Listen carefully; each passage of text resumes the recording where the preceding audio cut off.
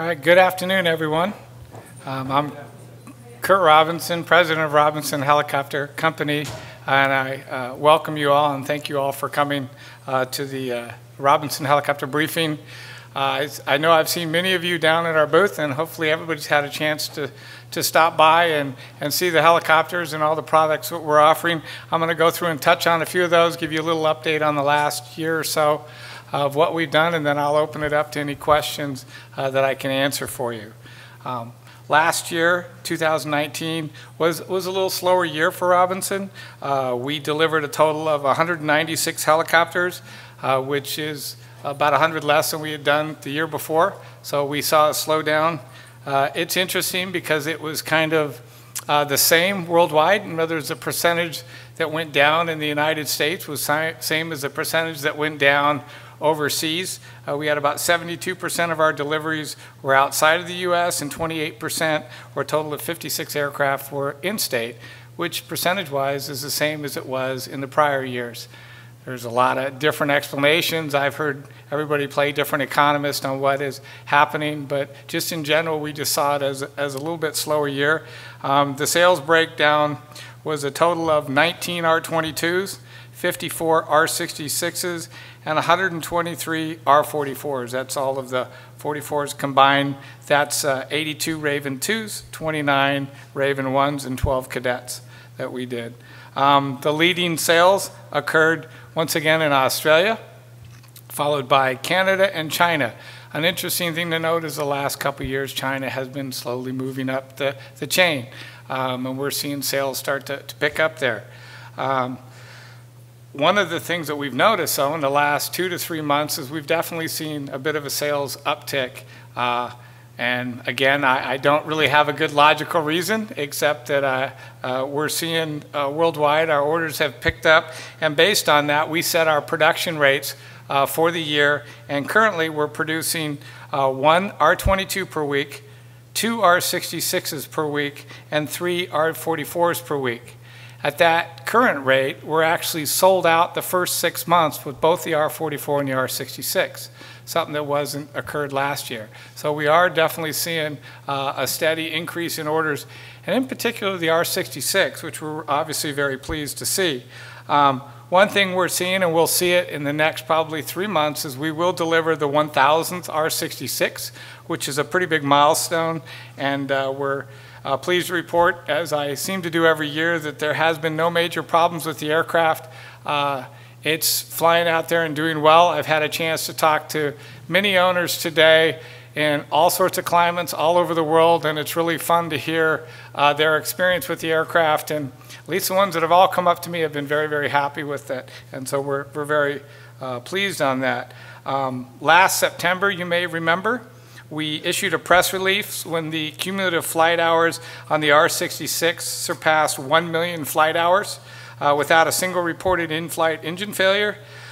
Based on the engine utilization rate, Rolls-Royce, who monitors the EMU and the time on the aircraft, has advised Robinson that the current cumulative fleet hours on the R-66 is now over 1.1 million flight hours.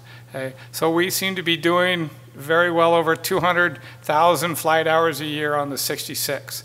The aircraft is doing amazingly well all over the world, and we're very proud of that. One of the reasons we like to think that our sales are upticking and getting better is because of our lead in product and support. We remain ranked #1 in product support surveys, and last year, we opened in July, we opened a new 38,000 square foot facility dedicated to the component and aircraft inspections and teardown facility, which is now in full operation and has made a tremendous assistance in getting parts and components turned around for customer out in the field. We understand that most people that use our helicopters, they make money with them, and it's very important that they not be down. And so everybody there, one thing I have noticed is if people call in, they know that we will push parts, we will get things done, and make certain that they can get in the air as quick as we can. And so we continue to make investments in that to make certain that that will occur. One of the things that I want to mention is obviously our safety department, flight safety. It has been run now for over 30 years by Tim Tucker, who's been our chief flight instructor.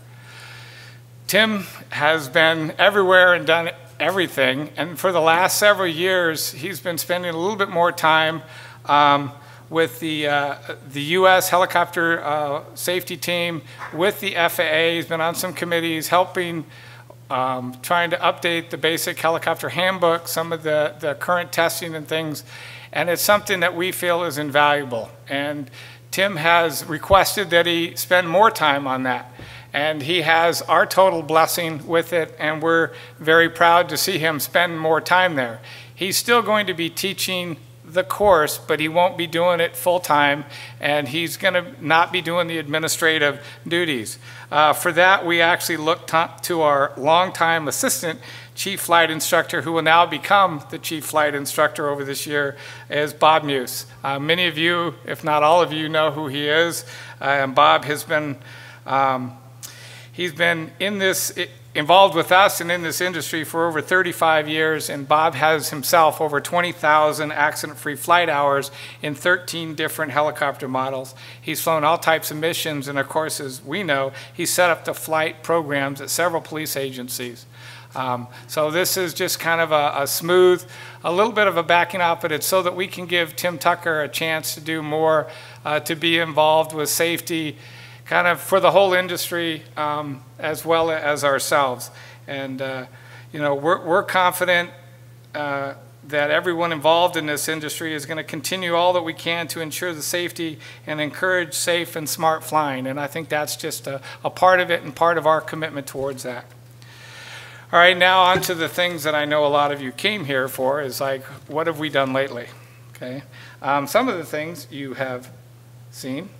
One of these we've announced, and we actually have the slimline fuel tank, the one on the left, is our 1-hour fuel tank available for the R66. We also have had the 2-hour fuel tank on the right that's been available. This fits in the baggage compartment. If you go down to the show, you will see the slimline one that's available there. This has proven to be a very popular option. People just seem to love having extra fuel. And no matter, in some of the countries and places that they operate, obviously with the slimline now, I have a 4-hour endurance, and if I go to the regular ox tank, I have 5 hours of endurance on there. We're finding that over 60% of our aircraft that are ordering with this additional tank, one of the two, on there. And it's also to be noted that if you order one, you can also get the other one and swap them back and forth. And I've had several requests at the show to do that, and we'll be coming out with a kit with that really shortly. I realize how much people want it. The other item that we have just done is we now are approving the shade and fuel flow meter, as long as we're talking about fuel.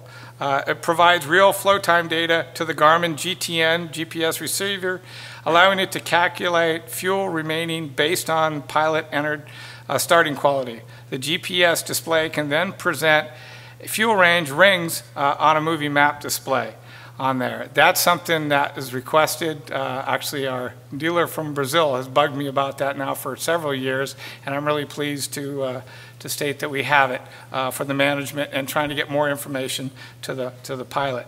One thing that's that you may also want to see down, it's on the 66, is we have little boarding steps, and we've had some people that make it a little easier to get in and out of the ships, and you can see those down there as well. For 2020 now, all the R22s and the R44 are going to be equipped with engine overspeed protection. This is protection during startup. If the pilot opens the throttle too wide before he starts it and you have the engine surging, not that any of us have ever done that, but if the RPM exceeds 90% during start, there's a special circuit that will now cut the ignition. All right, so it'll basically just kill it and you got to restart it. Hopefully the pilot realizes that he had the throttle in the wrong direction, especially since it's revving up on him for there. The switch only works when the clutch switch is disengaged, and when the rotor RPM is below 50%. So both of those conditions have to be met for it to do it. So it's a fail-safe mechanism to ensure that nothing can ever happen in the air. But I think it will save some people, especially flight schools and stuff. You get the nervous student who just forgets which is which on the open and closed on there, and I know we've seen some of those. The next thing that we have that will be standard equipment on all the 2020 aircraft is now we will have both a TAC and engine monitoring unit. And this unit will actually, it's fed into the governor, and it actually monitors the TAC RPM, the engine RPM, the oil temp, and the cylinder head temp. Okay? If you noticed on the ships and on the floor, you'll see that the old light bulbs are all gone.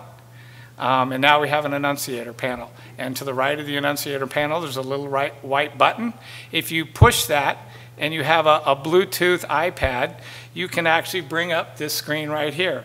And what this will do, and you notice here you can have several aircraft on the left. Obviously the top one there, you can see it's connected to Bluetooth, and it will tell you the status of the aircraft, if there's ever been an exceedance, and if so, what the issue is. In this particular case, if you look, and if your eyes aren't good, like mine aren't, it's tough. This one has an oil temperature. It shows that it's exceeded. It gives you the date of the exceedance. It gives you the temperature. It shows you the limits that you're allowed. So it's some really good information that you can have that up until now has not been available. You go to lease or rent an aircraft and jump into it, you don't know what's happened before you. This will now provide you with that information, particularly with like rotor speed or engine speed, RPM. The light will only flash when you push the button, so if you're in the air, it's not going to be an annoyance or anything like that. It's set up somewhat similar to what we have in the R66 with the R300 on there. It can only be completely reset by a mechanic, and they can plug into it, and the mechanic can reset it from that date forward so that when you push the white button, it will not show that you have an exceedance because he's already done whatever maintenance is required on there. But a mechanic can, using his laptop, can go on it and actually see the entire data history of the aircraft, and if there's been previous exceedances, it'll give him that information. Probably would be kind of nice if you're buying a new aircraft, right, at some point, or a used aircraft out in the field on this. What's also nice about this is this will now comply with EASA's regulations for all commercial operations in Europe, which has been asking for this. So this fully meets that on there. The next item that we have, and we have this on all three aircraft down in display, this is a cabin video recorder. This particular one, you'll see it's installed on an aircraft, I believe on the Cadet, that has no air conditioning on it. And now you see the one that's installed with the air conditioning. This unit is mounted towards the top there where the headsets go. You can see on there, there's a little memory stick. Up towards the top there, that's removable. And then you'll notice if you look right below it, you'll see two buttons. One says record, and then the next one says audio. If the record is on, then it will actually record the video in the cabin and also outside. If you have the audio on, it will pick up all correspondence that you have on your headsets, including that with the towers there. As a training device, we think it'll be excellent for people to use. And it can, obviously, we've actually spent several years working on it. One of the biggest tricks was getting the depth of field right so that you have a very dark instrument panel inside, but then you have the lightness outside, or at night it's just the opposite, where it's dark outside, we have an instrument panel inside. Here it'll be just, you can see it right here, that you pick it up. This is actually a 4K camera system, so it's very high quality. It is, 60 frames per second, I believe is what is normal, the normal recording speed on there. So it picks up what you see, and then you can see outdoors. Just to give you just a glimpse of what it is, and we do show more of this video down in our booth, you'll see here what you're going to see and pick up.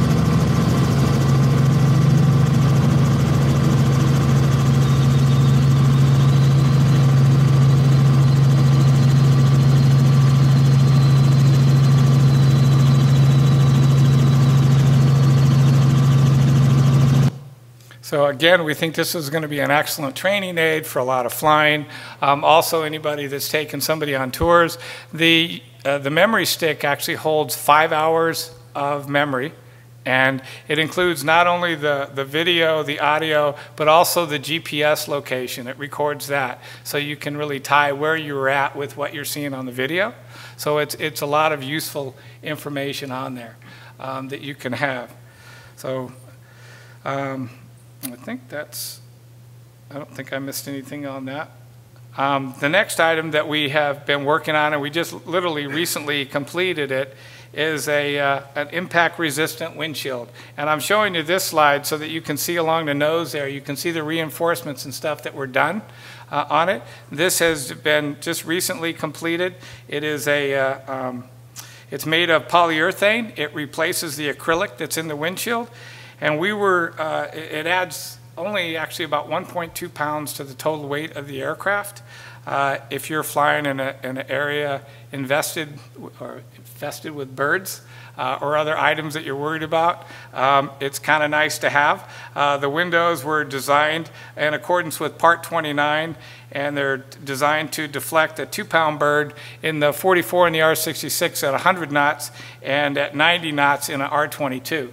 And to give you an idea of some of the testing and things that we went on, this is actually a 2.2 pound bird. This was shot at simulates 115 knots flying, and you'll see a bird come and hit it. And that's what it looks like. If you did that with an acrylic windshield, it just goes right through the windshield. There. Yeah, pretty cool. But if that doesn't get you, we took one of our strongest engineers and asked him to break it. And this is his attempt at breaking the windshield with a sledgehammer. Okay, this is his Elon Musk moment.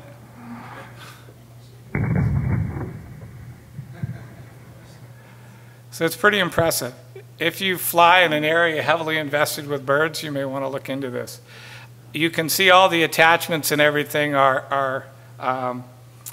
they're visible, but it's a trade-off, and we think that it'll be fairly popular. On the R66 and 44, I believe it's a $6,800 upgrade on there. Again, if it's in an area where you hit a bird, it becomes priceless, right?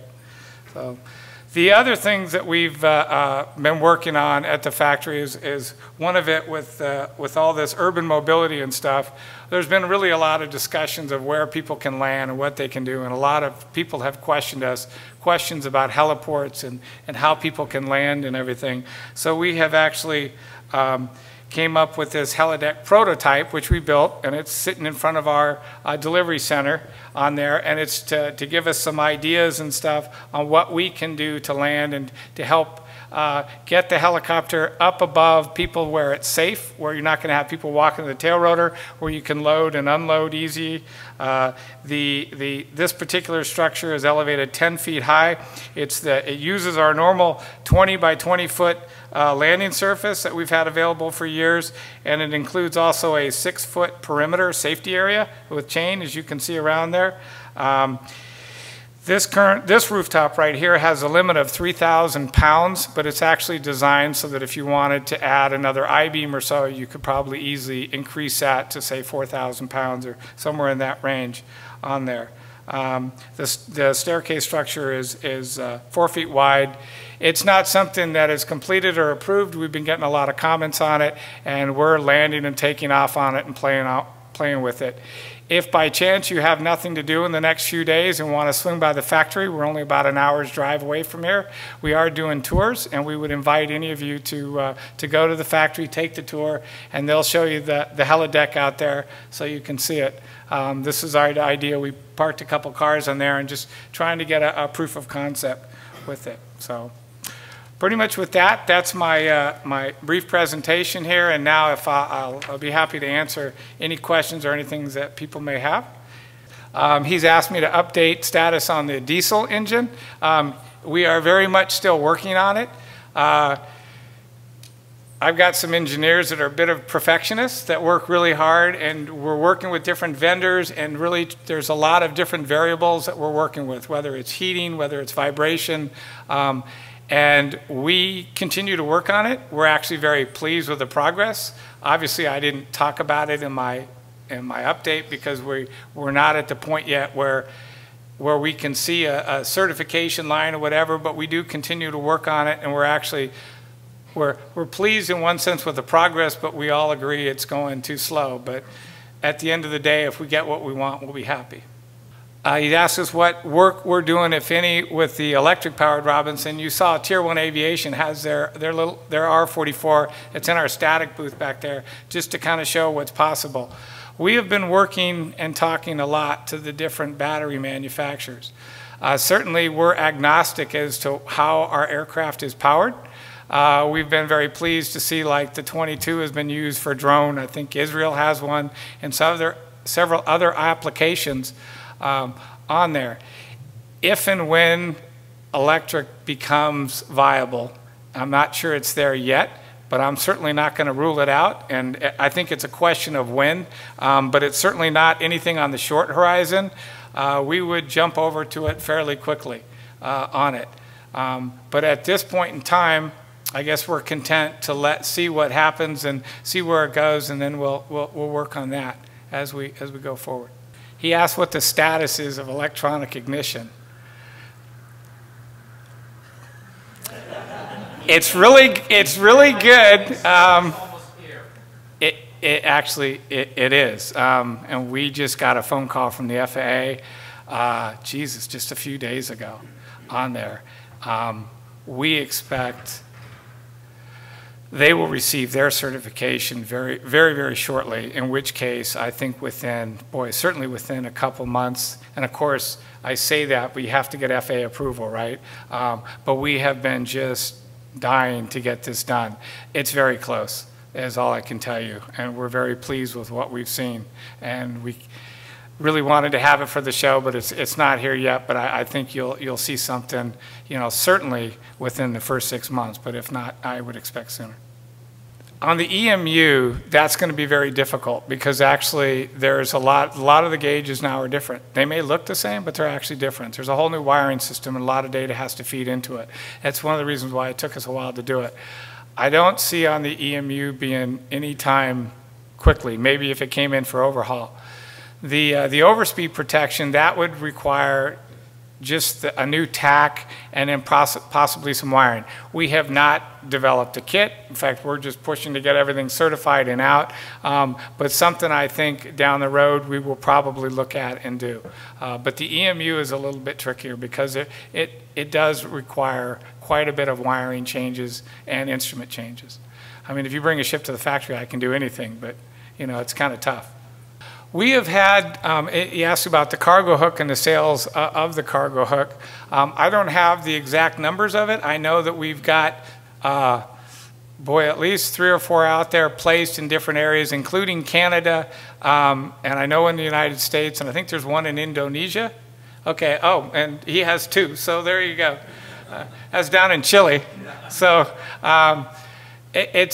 it's one of those that I think we'll pick up, but yeah, that's about where we're at the moment. So, yes, sir. Will the fuel flow for the 66, will there also be another gauge for fuel remaining, or would you change someday to a complete electronic engine monitoring? It's actually tied into the GTN. And I can't remember whether it shows fuel remaining on there or not. I'll have to, when we go back to the booth, I can check that, but I can't remember exactly what it has. If you're familiar with the shading, it does exactly that as it feeds to the Garmin on there. I think it might, but I'm not sure. So, yes, sir. Would there be a possibility of the years on the fuselage? There could be. I mean, that's something that we could look at. We have, up till now, we really don't like switching or getting them off, you know, you like them to be the same or similar on there, so it makes it more predictable on maintenance. It's certainly something at some point we could look at and evaluate, but I'll be honest and say that at the present moment, we don't have any plans to change the hours on the aircraft. We're just happy to keep building time on it and work on any little issues or things that we find. So there's a question in the back. Last time I checked just a little bit ago, the R66 did not have a calendar time for overhaul listed. It still said reserved for future expansion. Do you know if that's going to change, and if so, when, in terms of 12 years, yes or no, on the calendar? The R66, my recollection, I'll have to go back and look at a book, is that it has the blades and everything still have a 12-year life. Blades do, but the airframe overhaul, both in the 44 and 22, that part of the manual says 12 years regardless of hours flown. That part in the 66 says reserved for future decision. Well, basically what we're looking at and what we're walking through is, as we get, and you're right, we're starting to come up closer to 12 years, because we started coming out in 2011, is to see what components. We didn't want to come out in the very beginning and just say, okay, be the exact same as a 44. We were looking at the different components and getting the age and experience on them to see if there's going to be any change in lives or anything right now. Right now, the blades are the main components on there. You could also look at fuel bladders as a possible one, but we will need to kind of pull some of those out and do it. We don't want to just put something on there and say replace it. We'd really rather take a look at some of this, and now as we're starting to get some experience, we will probably come out with that shortly. But actually, now that you brought that up, I'll make a note of that so that we start addressing that. Any other questions? Yes, sir. What's the time of the heli deck? Is that a product that you'd be offering to customers? We're not sure. We're looking at it. A lot of it is overall what's going to be the cost of it, what's the delivery. One of the things that engineering did was that they wanted it to be designed with off-the-shelf components. One of the thoughts was it's not our main, area that we work on, but we wanted to be able to say, look, if you want to build one, here's how you do it. You can order the parts. If we get a lot of demand for it, or if we feel like we can somehow drive the price down or provide it out there, then we will. Other than that, we may say, look, here's the drawings, here's how you order it. You got chain link fence, everything is pretty much very standard that you can order. And that's kind of the phase that we're in right now, is trying to solve the problems that people have with this urban mobility that everybody's talking about. And we're interested in safety, and one of the things that we want to try and do is, how do you get that helicopter up off the ground so people aren't endangering themselves or whatever. And so that's what this project's all about. Anything else? Yes, sir. Just looking at your crystal ball for 2020, you'll be able to get back in terms of production or deliveries to over 200 by the end of this year? Well, I'm not an economist, and it's so funny. If you guess one way, who knows what's going to happen, right? For whatever reason, we've gotten off to a really strong start, and we're seeing it in particular in the R66.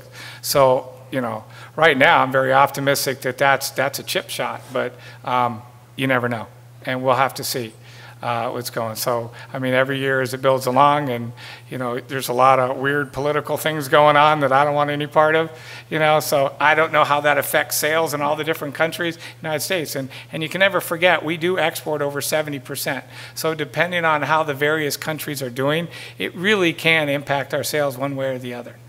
So. All right, well, with that, I again encourage all of you to stop by our booth and say hello, and I'm more than happy to stay around and answer any questions that anybody would like to bring to me. And thank you again for coming.